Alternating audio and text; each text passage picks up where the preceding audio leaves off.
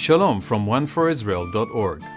Life can sometimes feel unfair when we look at people around us who seem to be more successful or somehow win more favor from God, especially if we judge things according to their outward appearance. But if we take a step back for a moment and look into things with a closer examination and better understanding, we will find that the term unfair doesn't really exist when God is in the picture. This truth is revealed in a powerful way in our weekly reading portion taken from the book of Numbers, chapters 25 verse 10 to chapter 30 verse 1. One of the highlights of this reading portion is the handing over of the leadership role from Moses to his successor Joshua, the son of Nun, which takes place prior to the entry of the people of Israel into the Promised Land. We read the following in Numbers chapter 27 verses 12 to 18. The Lord said to Moses, "Go up into this mountain of Avarim and see the land that I have given to the people of Israel. When you have seen it, you also shall be gathered to your people, as your brother Aaron was, because you rebelled against my word in the wilderness of Tzin, when the congregation quarreled, failing to uphold me as holy at the waters before their eyes. These are the waters of Merivah of Kadesh, in the wilderness of Tzin."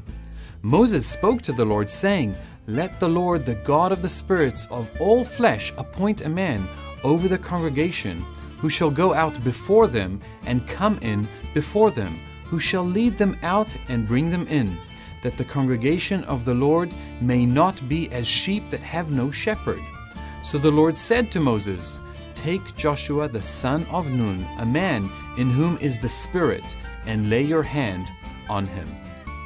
First, it's important to note that God, in His kindness, made sure that Moses would see the Promised Land with his own eyes before his death. We at times have the privilege of seeing the fruit of our hard labor, but at times it is only the next generation that will reap what we have sowed.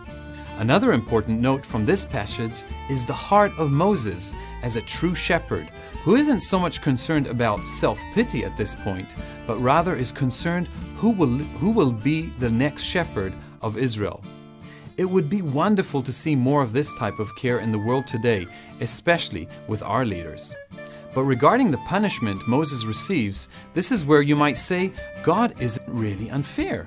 Why does Moses, the great leader of the Exodus from Egypt and the prophet of God and the faithful servant of His people, miss out on entering the Promised Land just because of one mistake?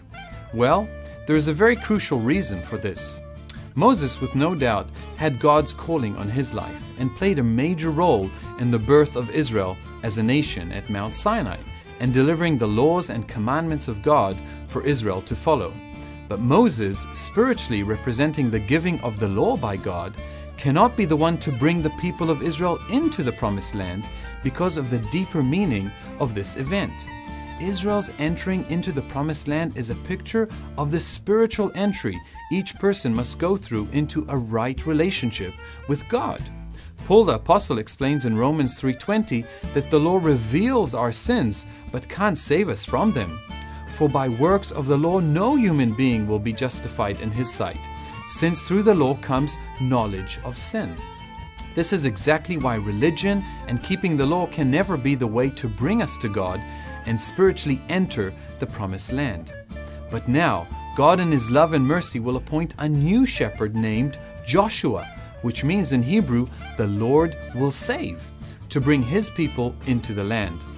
While Moses represents the law of God, which reveals our sins and need for redemption, Joshua represents the saving hand of a good shepherd who will lead his people into the land. Joshua's name foreshadows a greater name that is above all names with exactly the same meaning, Yeshua, Jesus, for He will save His people from their sins, Matthew 1:21. Are you struggling with God or feel things are unfair in your life? The truth is that like Israel and even Moses, we all deserve to die and be judged because of our rebellion and sin.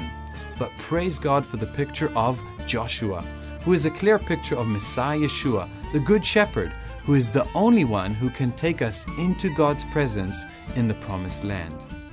That is all for this week, but please join us next week for another installment of 5 Alive, Wishing you God's shalom from One for Israel, and don't forget to share.